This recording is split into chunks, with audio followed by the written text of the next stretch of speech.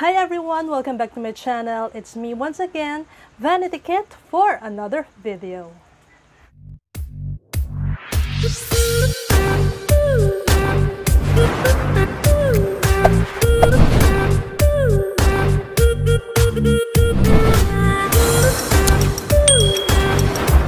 So last 2 to 3 months ago, nag-DIY hair color ako, and yung colorant na ginamit ko is from the brand Bremod. I used two colors. First is the dust, which is the lightest color, and the second is very light ash blonde. So ganito na yung color niya. This was 2 to 3 months ago.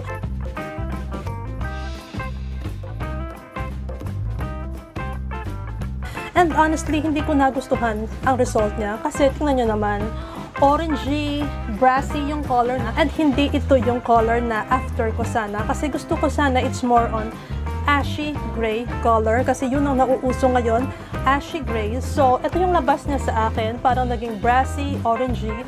So this time, nag-decide ako na magkukulay ulit ako or papatungan ko siya ng another hair color.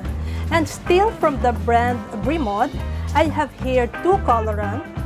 First is 9.01, which is the metallic gray. And the next color is 10.01 silver gray. So dalawang colorant ang gagamitin ko. Again, this is the metallic gray and the silver gray. Pero syempre, hindi ko gagamitin ang dalawang tubes na to. Kalahati lang nito at kalahati rin nito ang gagamitin ko. Pagsasamahin ko lang at yun ang i-apply natin. And ang mga gagamitin natin, of course, dalawang hair colorant. Kung isang hair colorant lang, kasya na sa inyo, pwedeng-pwede rin. And of course, oxidizing solution. And by the way, this is 12%. Kasi last time, yung ginamit ko dun sa previous hair coloring ko is only 9%. This time, 12% ang gagamitin ko. Siyempre, kailangan rin natin ng mixing bowl. Dito natin hahaluin ang ating colorant at ang ating oxidizing solution. Next is hair comb na merong kasamang brush sa kabilang side. Of course, gloves. And siyempre, maraming hair clips. Of course, bago tayo mag-start, I suggest na gumamit kayo ng dark colored shirt or mga lumang t-shirt na hindi na natin ginagamit.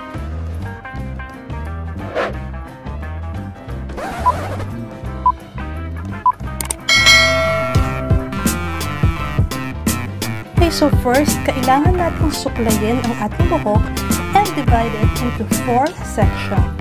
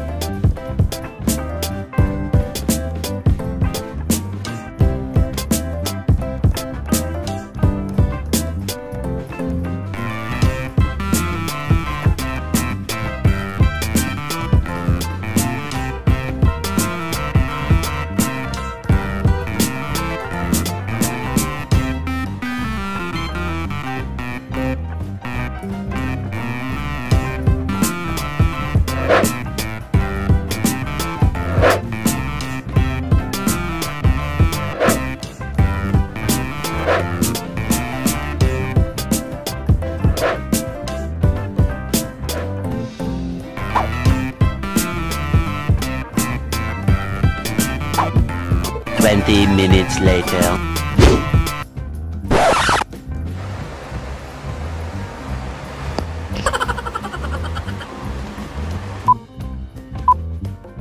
Hey guys, I'm back. So, heto na. Nag-rinse off lang ako ng hair. I use my regular shampoo, which is Head and Shoulder. Yun lang kasi nakasanayan ko. And after that, nag-hair treatment na rin ako. And for the hair treatment, I use still from the same brand, Bremod. This is the Bremod Top Smooth Hair Reconstructor. Ganda rin kasi ang hair treatment na to kasi every time I use it, sobrang lambot ng aking buhok. And well, kita nyo naman, sobrang shiny niya. And another thing is ang bango niya. Kahit 2 days kapag hindi ulit mag-shampoo, mabango pa rin ang buhok mo.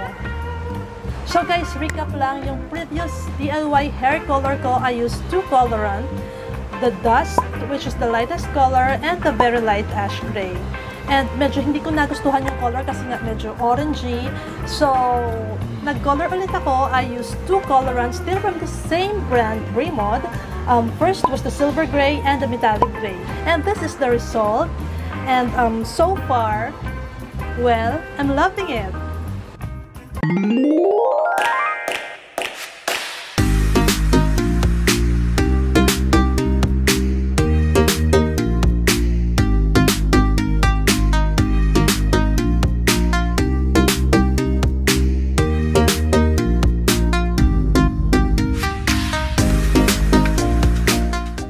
Actually guys, hindi nakukuha ng camera ang tamang color ng aking hair. Kasi kapag tiningnan ko siya dito, parang orangey pa rin siya. But in person, para siyang pinagsamang gray, yellow, na may konting greenish tone, which I really like.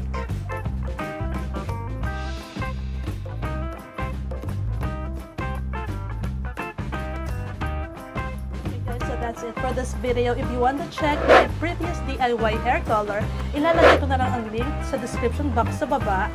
And so, that's it. And well, I love the hair color. I love the result. So guys, that's it. Thank you so much sa pagsama niyo sa akin sa video ito. And if nagustuhan niyo to, please give it a thumbs up and subscribe na rin kung hindi ka pa nakapag-subscribe.